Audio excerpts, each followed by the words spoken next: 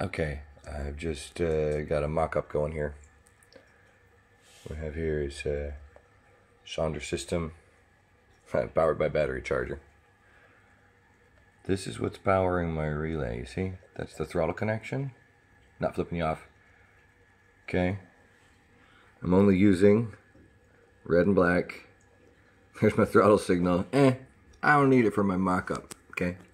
Those are heading through my brake switch circuit. I've only got one brake handle connected, but I've got place for two. One set of that's the coil. Okay, that's all the coil for the relay. Here's the two sets of contacts. One set of contacts. Oh look, low brake label for out of the old Cyclone kit. And I've hooked that to the controller's low brake in. That's where your brake handles would go formerly. Oh no, I don't have one for each side. Yeah, well, it doesn't matter, because see, look, they're just spliced together the same way as I've done. All you need is one. They're parallel here, parallel there, same diff. Other set of contacts on the bottom. That's the red and black going off toward my light. Oh God, what's this mess? Well, this is to prove I can power whatever I want. This is a battery charger.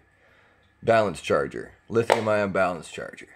And I'm going to use it to power a LED light strip, okay? And the LED light strip's going to come on. Now you're going to know that it'll be evident that the brake is activating, because you will see the brake symbol illuminate on the controller to show that the brakes are on.